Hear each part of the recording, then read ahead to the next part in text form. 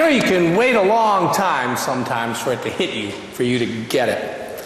Especially if you are looking for something and you've been told it's one thing, but you're kind of looking for another. Have you ever been staring through the cabinet looking for that thing that you're pretty sure is in the red bag, but it's actually in a blue box? And it's right there in the front. It's right there, you know, but you don't see it because you don't expect it. You know that time when someone that you know well from work turns up at a store that you're in, and you know them, but you can't think of who they are because they're not what you expect them to be. They're not where you expect them to be. If you've been told something is one thing and it turns out to be another, pretty hard to get that. Now, I'm saying that because many of the people of Jesus' time were waiting for someone called the Messiah, the one chosen by God, the one who would set them free.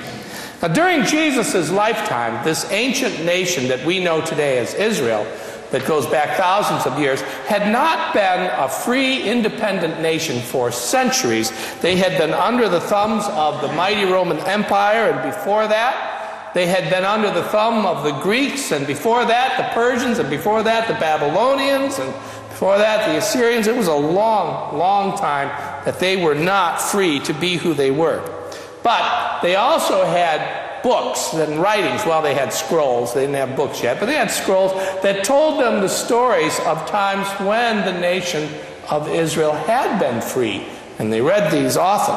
And in these books, we call today the Bible, in these books there were stories of ancient heroes and images of a future hero, someone who would come in the future, the rise of a great, great leader, the Messiah, someone they said would come one day who had the power of the great King David and the faith of Elijah, the desert prophet, and the vision of the great preacher and theologian Isaiah, a superhero who would make them into a national power, a worldwide power once again. And that person would be known as the chosen one, the anointed one, the one chosen by God. In the language of the ancient Hebrews, the word was the Messiah, the Messiah. In the language of the Greeks, later on, it was Christ, or Christ, the one God chose or sent to set the people free. And most of the time, what the people were picturing was that this chosen one, this leader would come and he would have a sword. And he would raise an army, and he would fight against the people that oppressed them. And that's who they were waiting for, that Messiah who would come and have the power to set them all free again. And they were waiting for that for a long time. And you know, if you end up waiting long enough, you might forget what you're waiting on and just go about your business. If you've been told you've got a visitor coming, you know, maybe today, maybe tomorrow, maybe the next day, you're very excited about it. You're looking forward to having this visitor come, but do you spend every minute of those 3 days staring out the window, waiting for them to come with your hand on the door to run out and greet them? You might do that for a little while. You might do it through the morning of the first day. And then you start thinking, maybe they're not going to come, or then you start wondering when they're going to be there, and then you remember all the other things you have to do, and eventually you pick up your net and you go fishing. And that's what happened back then. Morning passes, lunch comes and goes, next day comes, the next day. Such is Simon's life. Simon has been waiting all of his life to welcome and serve the Messiah. He believes the Messiah is coming, and he's been waiting to do his part for them, as have his parents, and his grandparents, and his great-great-grandparents. These people have been waiting for a long, long time, and do you think they're all still standing with their faces up against the glass? They're not, because, first of all, there isn't any glass, because it's 2,000 years ago. And second of all, because waiting, you eventually forget what you're waiting for. So mostly, Simon was out fishing. That was his business. And he was out there fixing his boat. and talking with his wife and meeting friends at the pub and going to worship and reading what he could and fixing his boat and going out fishing and coming home and talking with friends and fixing his boat and throwing his nets out and fixing his boat, because everybody knows if you've ever had a boat, that's mostly what you do. You spend your time fixing your boat. And that's what he was doing. Bought a house, settled in, made himself a life. And then this guy named Jesus comes down from Nazareth, and Simon meets him. And Jesus isn't like anyone he has ever known. His words have great power. He's not carrying a sword. He's not carrying anything. He just comes with these ideas, with these thoughts and prayers. And one day he tells Simon, you come with me. You travel with me. You follow me. I'm going to teach you to catch people instead of fish. And Simon drops everything and he goes with Jesus. And he travels with him for 3 years. And it changes his life. It changes him. Here's what happens. Simon sits and listens to Jesus. And he asks Jesus questions, and he gets surprising answers. And Jesus does not talk about victory. He doesn't talk about war. He instead talks about forgiveness and love. He doesn't talk about how much we hate the Romans or those awful Samaritans that live over there. He doesn't talk about that. He talks about forgiveness and kindness. He doesn't preach a path to make you wealthy or powerful. Instead, he talks about a path of service and compassion. And Simon sees Jesus do amazing things. He sees him walking on water. He sees Jesus reach out and touch and heal people that have hideous diseases. And he sees Jesus touch and heal a Roman soldier. And he sees Jesus heal a lame person by, first of all, forgiving him of his sins and then healing his body as well. He watches as Jesus welcomes a woman as if she were equal to men. Many women, in fact. He watches as Mary Magdalene, who is just crazy, and probably kind of evil as well, how she comes to Jesus and is freed from whatever it was that was driving her nuts and becomes a good and powerful and wise person. He watches as Jesus goes into this guy's house. His name is Matthew. He's a tax collector. He's a traitor. He's one of the worst of all the sinners. And Jesus calls him and says, hey, Matthew, you come with me too. He watches as Jesus talks about future events. And they don't include freedom for Israel. He includes terrible trouble ahead. Jesus doesn't make even one step towards collecting an army. And then he sees these things that are impossible to believe. He sees Jesus feed a crowd of 5,000 people with just a few bits of food. He doesn't understand how that can happen. And was he really walking on water? Is that what was happening? Was that a dream? Did that really happen? It seems to have really happened out on a boat on Lake Galilee. No, all of this stuff Peter sees, but here's what he doesn't see, because what he doesn't see is just as important. He doesn't see any armies. He doesn't see any swords. He doesn't hear any denunciation of foreigners or Romans or Greeks or immigrants or refugees or anyone. He doesn't see anyone get pushed aside who is in need.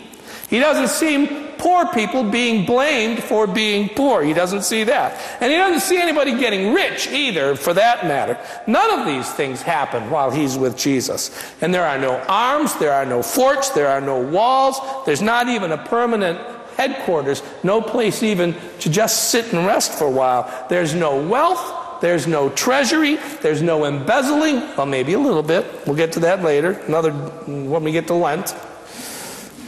There's no income, but there is charity. And Simon Peter sees all of this. Simon looks at this and he just can't understand it. And then one day, after all of this happens, Jesus sits down with his disciples and he says to them this. He says, who do you think I am? He voices the question that they've all had in their minds. And they all know that Jesus is the most remarkable person they've ever met. And they say what they have been thinking. That Jesus is some kind of reincarnation of one of the great heroes of the past. That's what they're thinking. And then the lights go on. Bing! All of a sudden, Simon Peter understands what's going on. When Jesus says this, "Who do you say I am?" Simon Peter says, "Why, you're the Christ.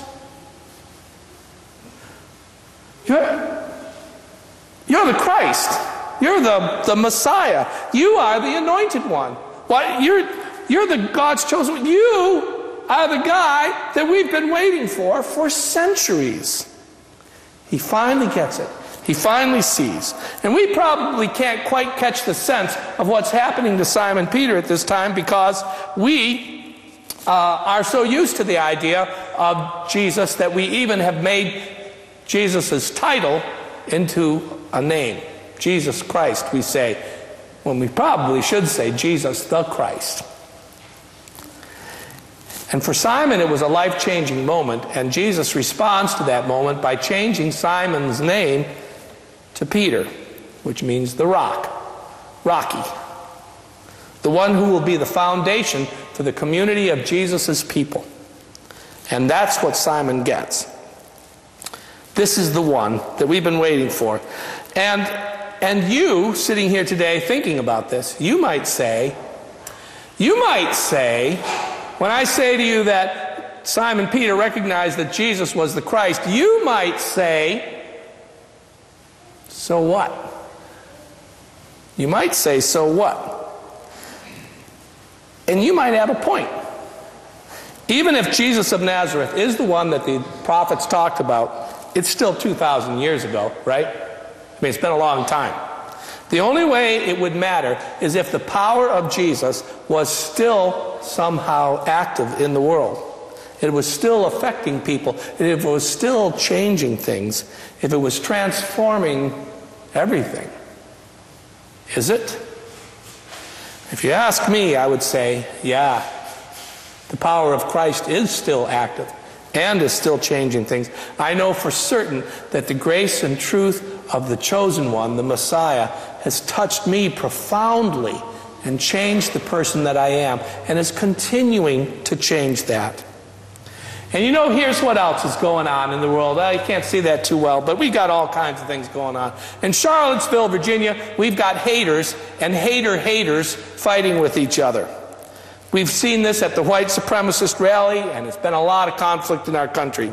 In Syria and Afghanistan, thousands of people still dying. North Korea launches missiles, and Russia invades and interferes in other places in the world. And we show our muscles and place sanctions on countries, and it mostly just hurts the poor people who are in there, because the wealthy people have already gathered all the power around for themselves, and they have what they need.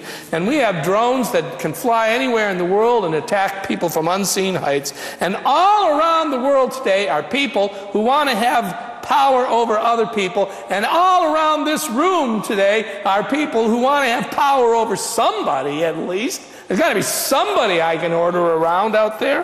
That's what little brothers are for. Most of us are looking for a Messiah with a sword.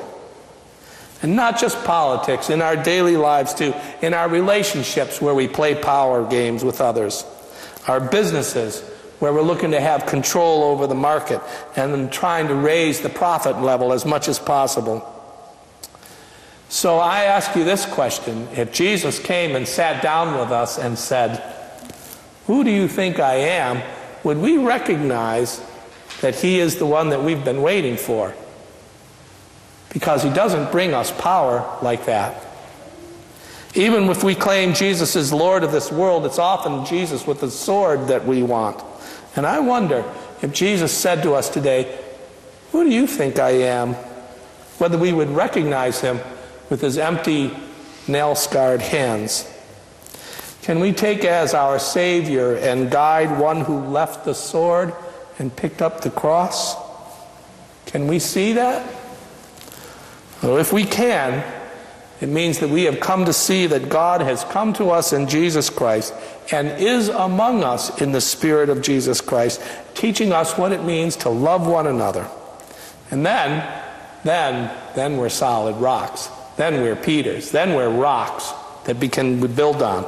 And the gates of hell can't stand against it. Isn't that what you said, Darby, when you read the scriptures?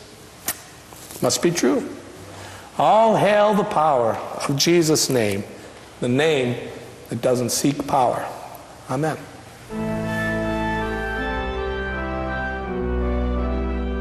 You've been listening to a sermon by Reverend Stephen Carnahan, pastor of High Street Congregational Church in Auburn, Maine. If you feel inspired by what you hear, we invite you to join us in person for worship services every Sunday morning, beginning at 10 o'clock. Of course, you can always listen to Steve's sermons on the web. New sermons are posted every Monday by midday. Please take a moment to explore this website for more information about our church, or visit our Facebook page at High Street Congregational Church, UCC. We hope that God's presence will be known to you every hour of every day, and that God's blessings will rest upon you now and always. See you next week.